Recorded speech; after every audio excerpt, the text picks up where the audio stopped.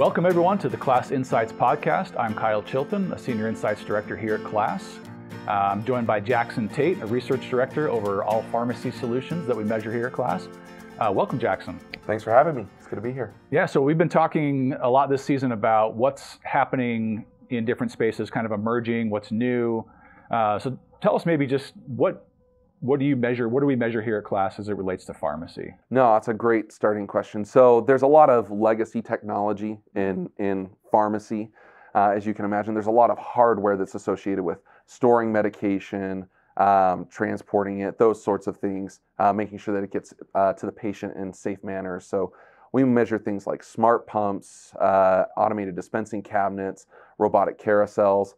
And then there's a lot of software that goes into managing those inventory levels, managing how folks are buying, how folks are taking advantage of programs like 340B.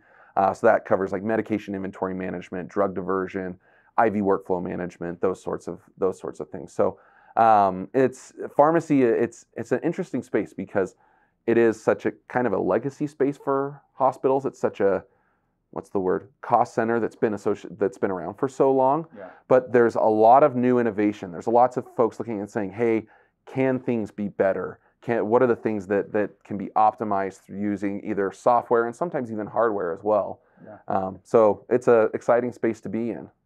Yeah, so it seems like, this is a space where there's a lot of money exchanging hands, right? Mm-hmm. With the purchasing of drugs and all that kind of stuff. Absolutely. And equipment. And then obviously this touches the patient directly, right? Like the drugs flowing into the patient and all of that. So there's a lot of potential for error, I guess, and those kind of errors can be really fatal, I guess, in some cases. So yeah, it's definitely an area where there's a lot of risk, especially when you look at things like hazardous drugs like chemotherapy drugs. There's so many nuances to how do you get the right medications and the right levels in the right place, and then getting it to the patient in a safe manner. So there's lots of juggling that has to happen, and it's not just pharmacy departments that are involved in it. Yeah. It's safety department, it's the quality department, it's the nursing, it's IT, it's biomed. There's all these different departments that have a stake in making sure that the right medications get to the right patient at the right time and via the right avenue. So it touches a lot of different parts of the health system. Absolutely. What dynamics are influencing this space right now? Well, as you can imagine, the current economic situations are causing folks to really look at what they have and say, okay, can we be better? And a lot of that comes down to where can they turn an ROI? So the biggest kind of new areas that we are hearing a lot about are more directly tied to that ROI. Okay. So saying, hey, we've got buyers who have a very manual process of going and saying, hey, here are the NDCs I'm in charge of restocking. I always buy from this NDC, from this wholesaler, from under this contract, and they just get into these processes because it's what they know. Yeah. But what they sometimes can't see is, okay, well, given the specific contract that we have with X, Y, and Z wholesaler or X, Y, and Z supplier, there may be a better pricing option. Or, hey, we need to buy more under this contract with this GPO so that we can meet our levels so that they get better pricing once they hit a certain volume of drugs that are ordered. So there's a lot of investment going in right now into software and analytics that can help automate some of these human processes that allow for lack of optimization, leakage, lost revenue, or lost savings. So that's a lot of what I've been focusing on in the last 9 months or so. I know we've done several reports on solutions that really help in this space. Mm-hmm. Bluesight, Trula, Quicksort, RX. We got one coming up on Verity solution, VeriSave, yeah.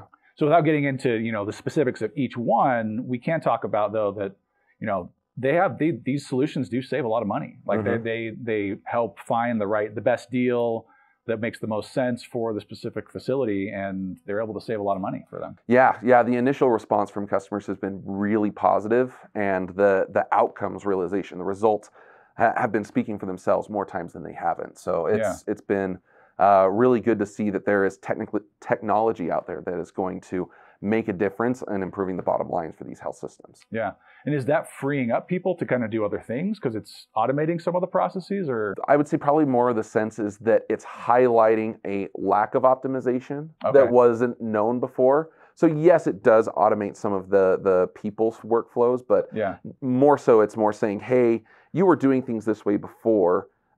Here's how you can be better now. So it's kind of uncovering an unhidden need versus something that was just, oh, we're having to sink tons of man hours into this right now. And I think one of the things I read too is that it helps kind of audit the contracts a little bit to make sure that things are.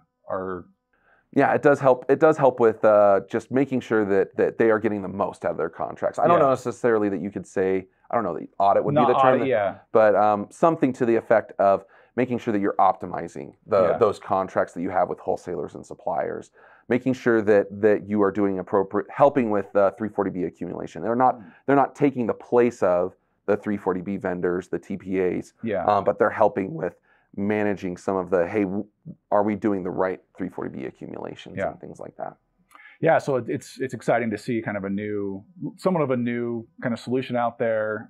It'll be interesting to see over the next couple of years, what benefits are providers and payers continuing to get from these solutions. Yeah, no, definitely. Well, and it's interesting because pharmacy has been so historically viewed as a cost center for health systems.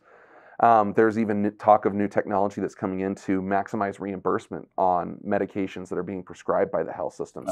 So is it the right drug that will be optimally reimbursed by the patient's payer, by the patient's insurance?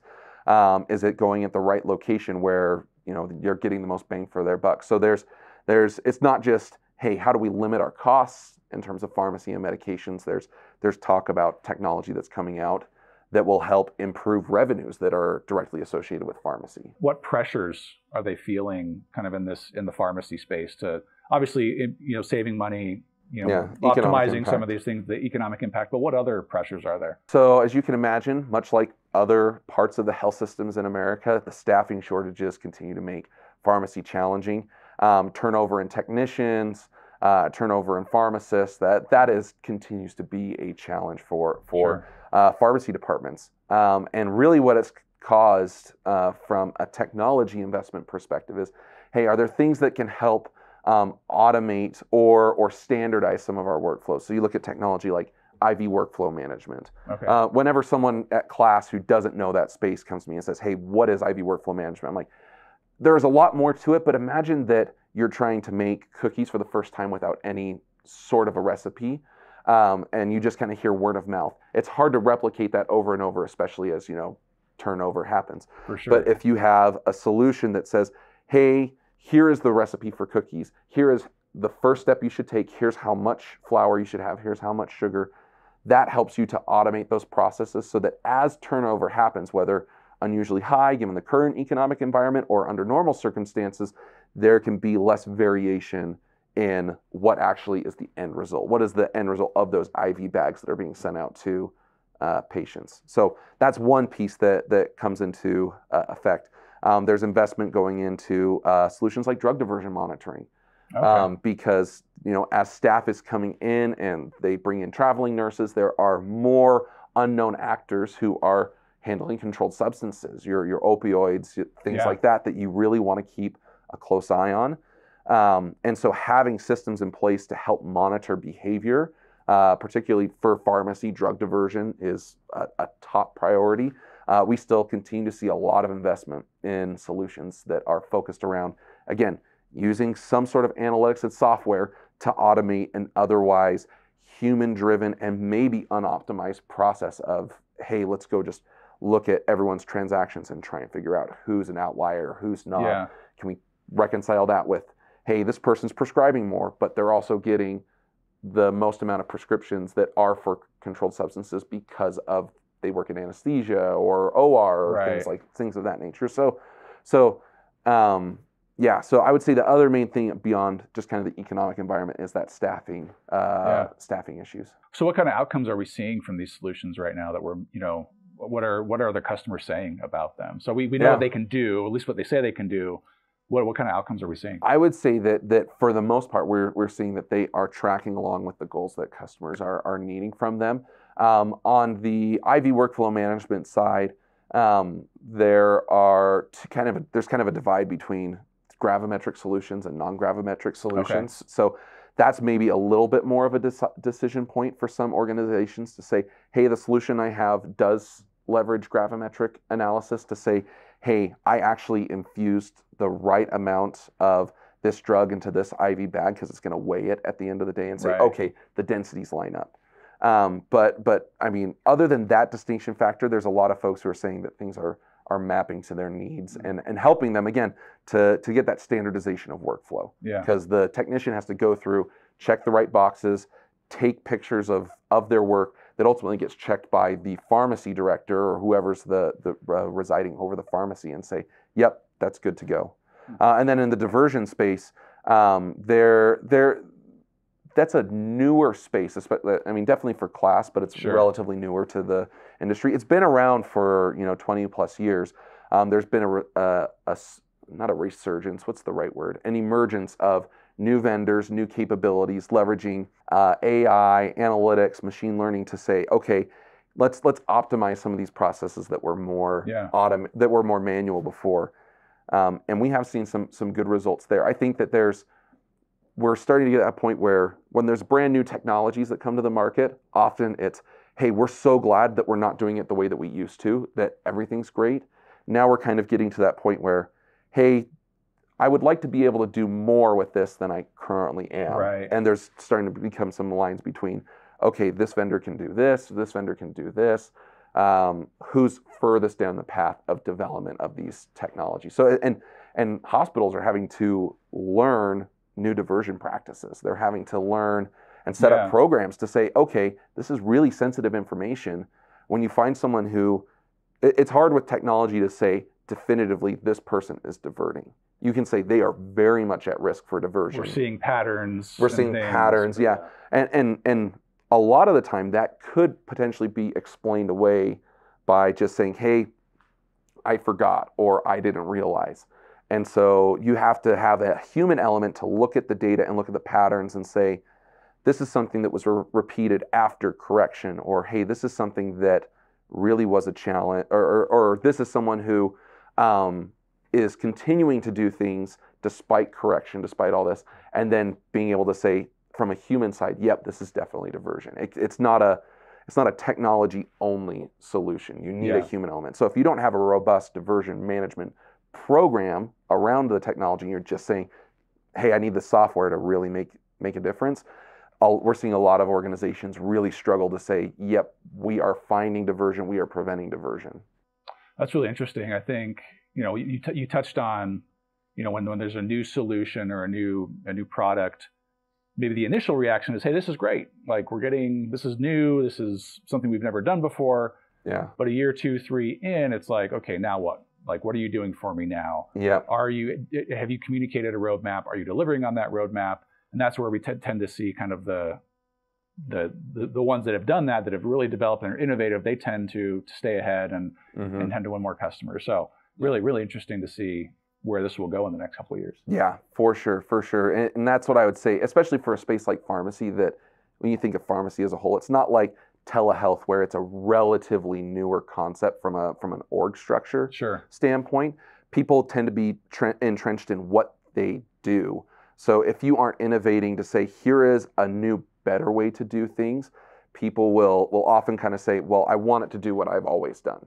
So it is technology vendors are having to strike that balance between, hey, we are really developing and really driving the market forward versus meeting customers kind of where they're at and the workflows that they've always had. And that's a change management issue. That's a huge trend we see too. It's like here's a solution that maybe can do something great, but if it makes the job harder for the technicians and the pharmacists, they're much less likely to adopt it just because they have so much to do with staffing issues. It's going to be harder to implement something unless it's easy to implement and do. So it's really, really interesting. Let's talk about the importance of having solutions kind of across the care continuum of customers. Like what are you seeing there? What's important? What's new, and what should people be aware of? Currently, the majority and almost all of the research that we do that are focused around pharmacy solutions are focused on health systems that have an acute care arm. As you can imagine, they are having to meet more patients where they're at in ambulatory sites, retail pharmacies, things of that nature. So there's definitely a conversation saying, hey, how do we do more across the care continuum in our alt sites, our non-acute sites? Yeah. So it's incredibly important, but it's also incredibly tricky. So like a great example is like the automated dispensing cabinets, which are the main housing mechanism for the storage mechanism for medications within a hospital. Right. It's a great way to track and say, okay, how much inventory do I have on stock? Because each of the drawers where each of the medications are stored, it's automated. They're only allowed to take out a certain amount of medication. So there's a lot more safeguards around essentially inventory tracking for that space. But it doesn't always make sense to put an automated dispensing cabinet in like a retail site or just a family care practice that may have some medications on stock. So how do you automate and really do a good job of tracking the medication levels that are in these non-acute spaces? So a lot of folks are trying to say, hey, we just need to keep manual counts of what's on our shelves.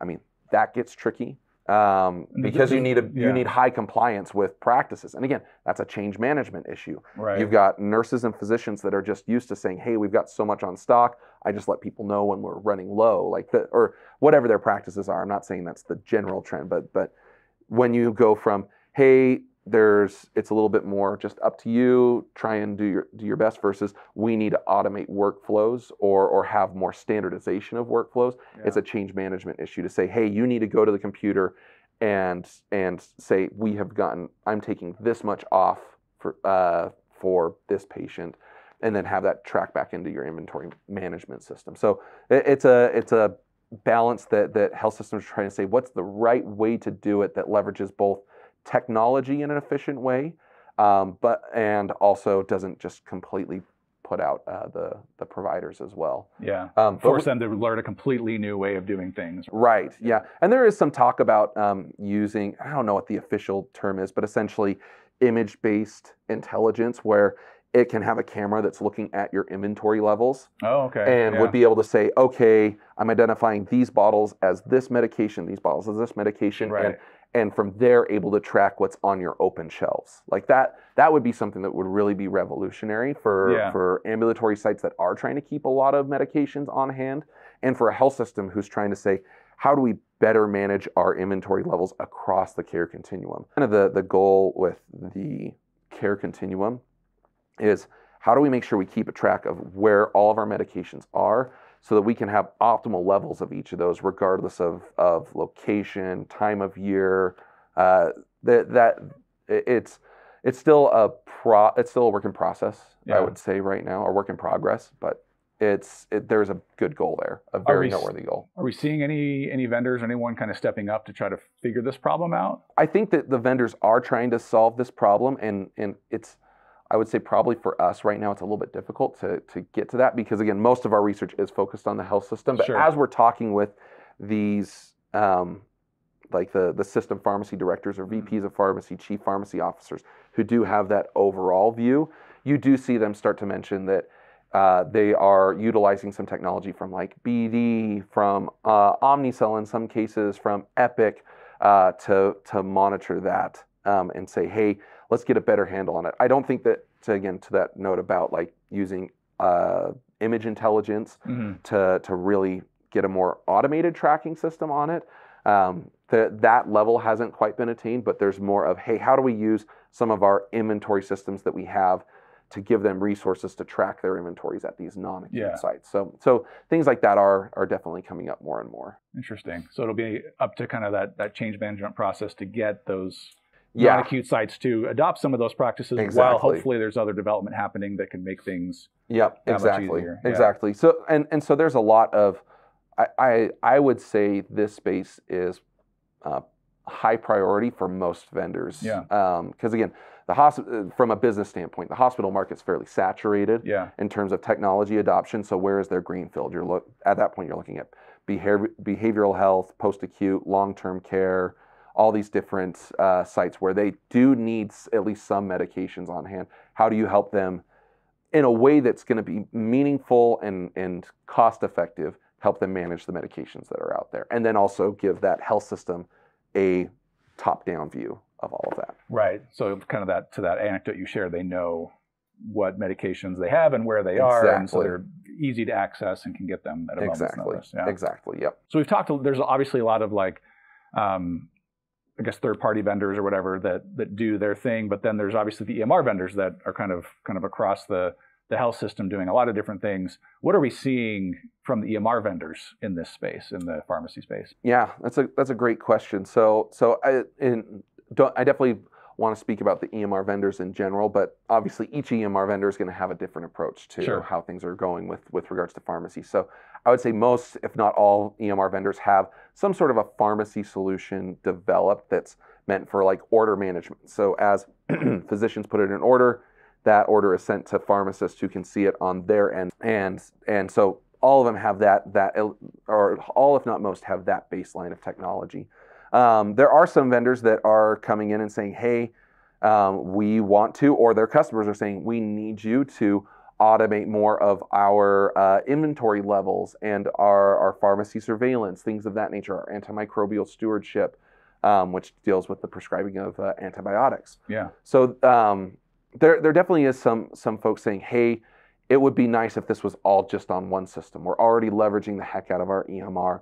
What can we do more? Or we have gaps in our current technology stack. What can our EMR possibly do in place of that's? And there's always that discussion of, hey, is what the EMR doing truly apples to apples, or is it just good enough for now? And that's the decision that a lot of health systems are having to make is it a good investment to move forward with the EMR vendor, given the hope that things will continue to develop over time? Now, the EMR vendors are definitely not nearly as focused in the pharmacy space, so their development efforts are spread over, as you can imagine, all the different spaces. They're getting pulled 10 million directions. Yeah, definitely. So they have resources that are being dedicated to these spaces, but it's definitely not like, oh, this is the top priority. Yeah. So they have other fish to fry, cybersecurity, things of that nature. Yeah. So it sounds like a similar story that we see in other spaces, right? That where the EMR, they might have modules and tools that you can use, but a best-in-breed vendor might be a little more developed. Yeah. But then there's the question of integration and another vendor. So it's that same, I guess, song and dance that CIOs have to play at figuring out. Absolutely. Well, and oftentimes it becomes, I don't want to say political, but it can kind of become political between the department level and the IT department, because IT department would like to have to manage fewer interfaces, manage fewer kind of cybersecurity endpoints. And so if they can standardize, it definitely lessens their workload from that vantage point. But you have the department levels who are saying, hey, we are missing on X, Y, and Z functionality, or we prefer the workflow. So very similar to what we've seen from spaces like lab and emergency department in the past. Yeah. And so that will be really the big question is, and I should also say, I don't think there are many, if any, of these EMRs who are looking at getting into the endpoint technologies like the cabinets or the carousels. That hardware is, as you can imagine, it's a pretty big barrier to entry. But what they're generally looking at is what software pieces can we automate? What sort of data and analytics can we bring in-house that would be useful for folks? And how does that have synergies with the current, like the clinical records or the financial revenue cycle side? Where are there synergies where it makes sense to look at data both from a inventory level plus a patient need level? Because they have all that data, what can they leverage? So you're seeing some folks in the EMR space definitely expand their presence in a number of pharmacy-related areas. Yeah, interesting. Cool. Well, thanks, Jackson, for joining us. Appreciate having Jackson, our research director over pharmacy here at CLAS, All Pharmacy Solutions. We had a great conversation today about all the different development we're seeing in the pharmacy space, tools that can help save money on drugs and help just better manage that process of pharmacies and all the different drugs that they have to buy and purchase and dispense. And tools that can help with the safety and the regulation of all those things. So thanks, Jackson, for joining us. Thank you for tuning in, and be sure to tune in to our next episode and find the Class Insights podcast wherever you find your podcasts.